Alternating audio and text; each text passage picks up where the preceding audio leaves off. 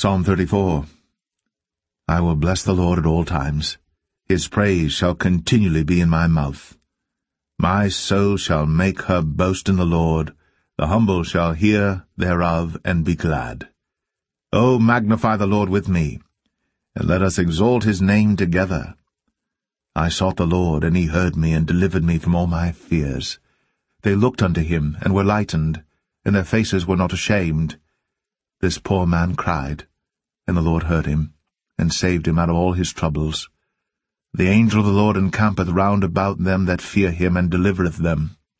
O taste and see that the Lord is good. Blessed is the man that trusteth in him. O fear the Lord, ye his saints, for there is no want to them that fear him. The young lions do lack and suffer hunger, but they that seek the Lord shall not want any good thing. Come, ye children, hearken unto me. I will teach you the fear of the Lord. What man is he that desireth life and loveth many days, that he may see good? Keep thy tongue from evil, and thy lips from speaking guile. Depart from evil, and do good. Seek peace, and pursue it. The eyes of the Lord are upon the righteous, and his ears are open unto their cry. The face of the Lord is against them that do evil, to cut off the remembrance of them from the earth.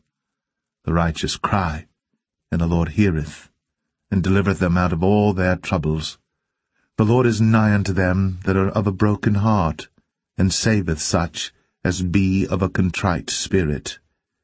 Many are the afflictions of the righteous, but the Lord delivereth him out of them all. He keepeth all his bones, not one of them is broken. Evil shall slay the wicked, and they that hate the righteous shall be desolate.